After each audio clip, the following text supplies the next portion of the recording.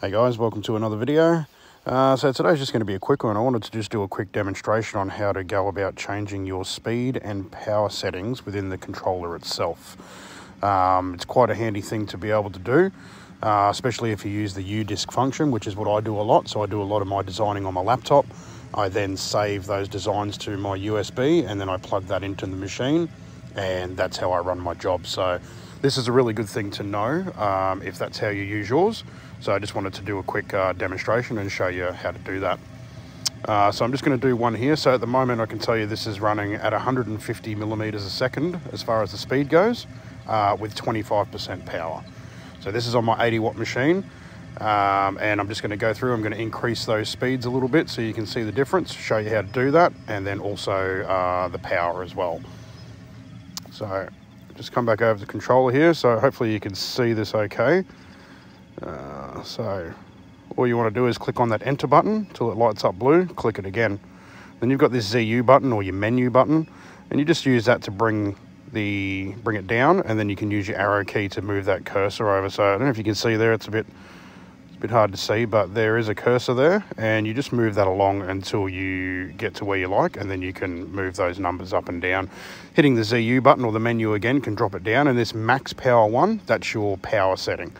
So at the moment that's on 25, so you can go ahead and move that cursor over with the arrow key and you can change that. I'm just going to leave it on 25.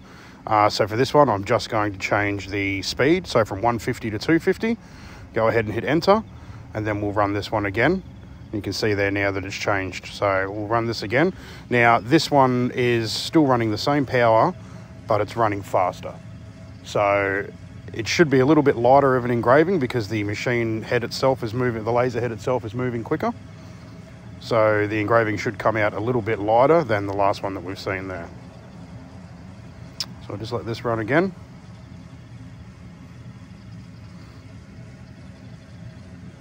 And again, it's good if you're using that U-Disk option and saving those on the USB. If you're running it straight from your laptop through Lightburn, then obviously you can just jump straight back in and change those settings. So this is, again, just a way to do it without having to get back into the laptop if you're just using the USB.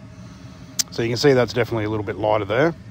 Just move that out of the way and I'll get another one lined up. We'll go back in and change that speed setting once again.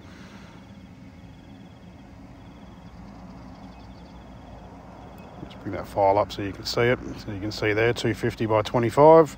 So just enter and then hit enter again, which opens up the menu. Using that menu button or ZU, you can pop that down. So I'm going to bump that one up to 350. And again, using the menu button, you can come down, and that's where you would go ahead and change your power. I'll leave the power the same at the moment and run this one, and then we'll come back in on the next one and I'll just change the power setting. So we'll go ahead and hit enter and save that. And then I'll run this one as well. So being again that we've left the power the same and we've sped up the machine, this engraving should be even lighter again. So we've got the dark one on the far left, we've got the middle one, and then we'll have this one, which should be a fair bit lighter than that middle one.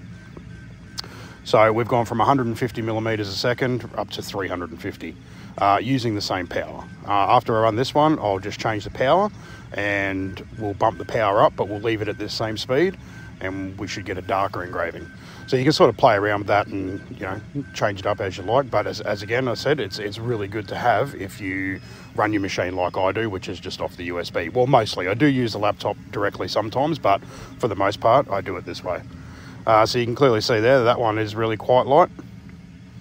So I'll just set that origin there and we'll pop back over. So this time exactly the same way, just going to hit that enter button, brings up the menu.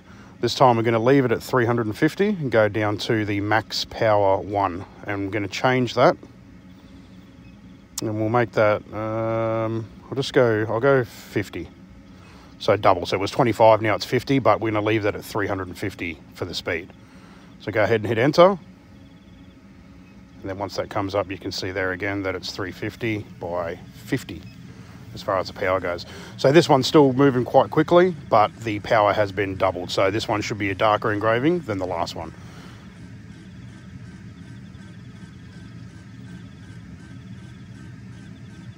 So let this run out and I can show you. So again, yeah, it's just a good thing to know, I think, and definitely if you do use the controller itself to do any of that kind of stuff, then this is probably one of the good things that works with this controller. So there we go, they're all done. So I'll pull that out, and you can clearly see there. So we've got that dark one at the 150 millimeters, 250 millimeters, 350 millimeters, all on 25% power, and then the last one at the 350 with the 50% power. So yeah, good little tip there. Hope you find that useful. Give the video a like, and don't forget to subscribe. Thanks guys, cheers.